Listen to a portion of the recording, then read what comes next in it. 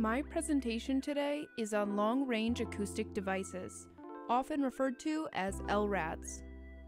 While the technology isn't that new, you may have heard the term LRAD recently because it's been in the news, but I'll get more into that a little later. Let's start by discussing what they do and then how they work. Long-range acoustic devices have a maximum output of 162 decibels and a range of about 30,000 feet, or 5.5 miles for clear speech. That's an insane loudness and range, right? Let's talk about how they achieve that much volume first. The speakers we are used to in a studio environment usually have one or two transducers. The LRAD, however, uses many small permanently polarized ones called piezoelectric transducers. They are usually staggered like this. We all know the basics of how sound behaves when it's coming out of a speaker. It spreads out, and as it spreads out, it gets quieter.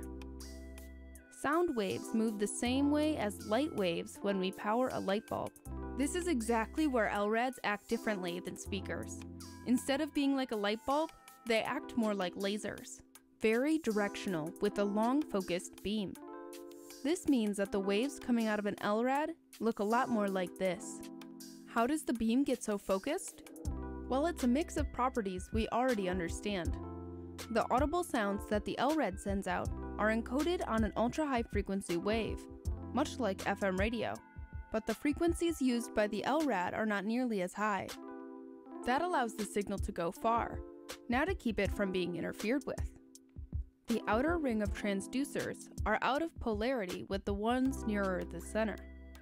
This creates a bit of a barrier and allows the signal to remain very directional, as all the waves going out will effectively be cancelled. Now that we have some understanding of how it works, let's give it a listen.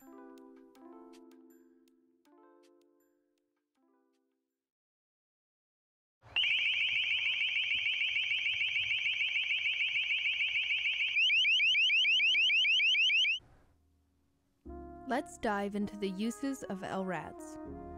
They were originally developed and used by US Navy ships to ward off enemies from a very far distance.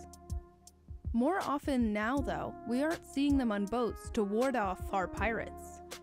We are seeing them acquired by local police departments to disperse public gatherings at a much closer range than previously designed for. They exude a powerful 95 decibels from 200 meters, or 2 football fields away. As I hope you guys all know, anything over 90 decibels should warrant some earplugs. In fact, they train and require law enforcement to wear hearing protection while operating or even being in range of the device.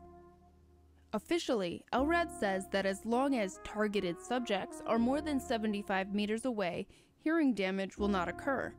But clearly, this is untrue. Long-range acoustic devices are being bought with tax dollars for the Tempe and Phoenix police departments. They are used against protesters of the Black Lives Matter movement for crowd dispersal to fix what they describe as unlawful gatherings. The people police use this weapon against are often unprepared and unprotected. LRADs are classified as non-lethal weapons, but with possibly long-lasting effects. Can we honestly say that they are a safe way to break up our citizens in the streets?